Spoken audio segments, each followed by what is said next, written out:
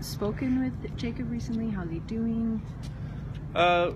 I have spoken with Jacob recently. I've also spoken with his family, and one thing they really are concerned about is that I try to keep what the privacy of their family at the uppermost, and so I really am, and that's always my position as a lawyer, that things they tell me and that are confidential and that they don't want in the media, I'm of course going to abide by that entirely. And the only thing I can comment on to some extent is just the court process that's happening. Mm-hmm. What happened today, if that was the next question, is that he made another appearance, and we've been moving along in provincial court mostly to get what they call the disclosure out.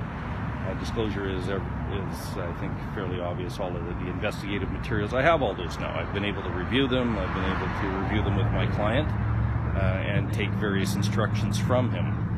I certainly can't talk about what goes on behind the scenes about that, but I've been able to look at a huge wealth of materials that have been gathered.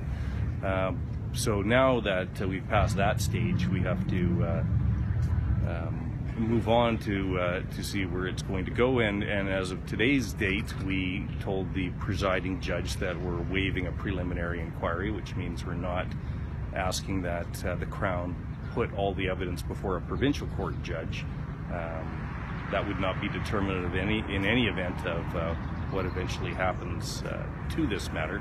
But we've waived that, and the matter has now been put into the Supreme Court of British Columbia on May 28th, and on that date you'll have to stand by and see what happens at that point in time. But ultimately, in terms of resolving this matter, it's going to be resolved in the Supreme Court of British Columbia. That's because of the nature of the offense, that there's 2 first-degree murder charges and a second-degree murder charge.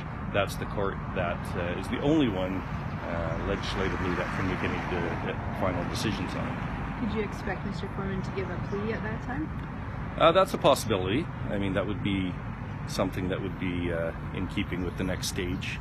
And of course, a plea can be not guilty or guilty. So I am not at liberty to discuss any instructions I have in that respect with the press, as much as people want to know what's going to happen to this, and because it's a community matter, that's just something I can't comment on today. Has a psych assessment been done yet? Another thing I can't comment on as well. So. What was the reason for skipping that preliminary inquiry?